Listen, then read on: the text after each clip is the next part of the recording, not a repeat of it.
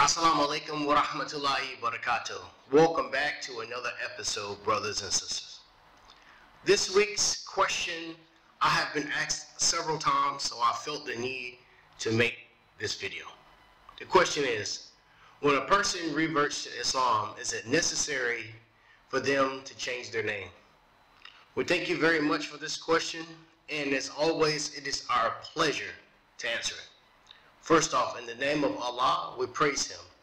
We seek His help, and we ask for His forgiveness in each and everything that we do.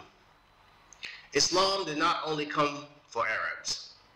Yes, Allah Almighty chose Arabic to be the language of the final revelation, the Quran, He sent to mankind.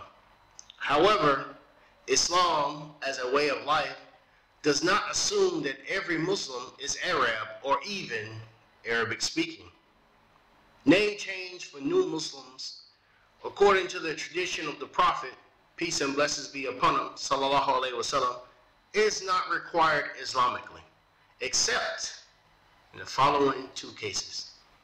If the name implies a form of disbelief, like Abdul Shams, slave of the sun, or Abdul Masih, slave of Jesus, then the name change becomes a must.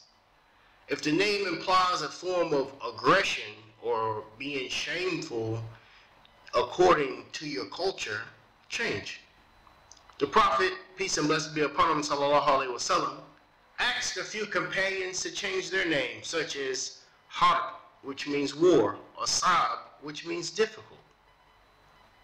Some new Muslims, however, consider the matter of changing their name a mark in their lives between stage before Islam and the new stage or the new life after Islam.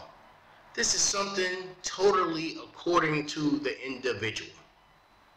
Now, I hope this answers your question to the best of our ability.